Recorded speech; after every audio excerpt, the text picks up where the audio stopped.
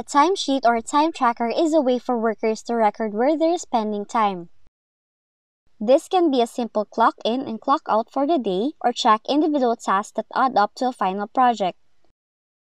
This timesheet would count the weekly hours that will be signed off by a manager for payroll. And now you can do this digitally through Google Sheets. You can do some coding, but here's a much easier way, which is adding a time tracker add-on. To do so, navigate to the top of your screen with the Google Sheet file you're working on, then go to Add-ons and select Get Add-ons. Search up Time Tracker, and once you've located it, click on it to install the add-on. Click Continue in the prompt. Select the Google account to which you want to link the add-on, and then click Allow to accept the terms.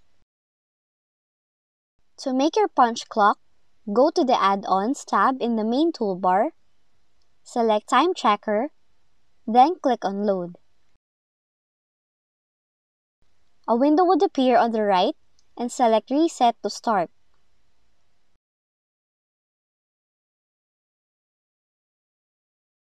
Here it would have the indicators at the top and you can edit them, like for example, change this to staff.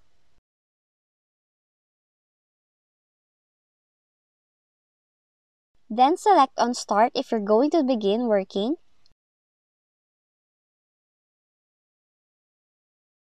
and click Lap if you wanted to stop the clock for a certain amount of time, like if you're on a break. And select Stop if you're done with the day. This would appear on the Google Sheets at a time difference, and you can also calculate the total hours you have worked on each day. And that's how easy you can create a time tracker in Google Sheets. If you found this video helpful, kindly like and subscribe. You may also click and turn on the notification bell so you can be notified from whenever we release new videos.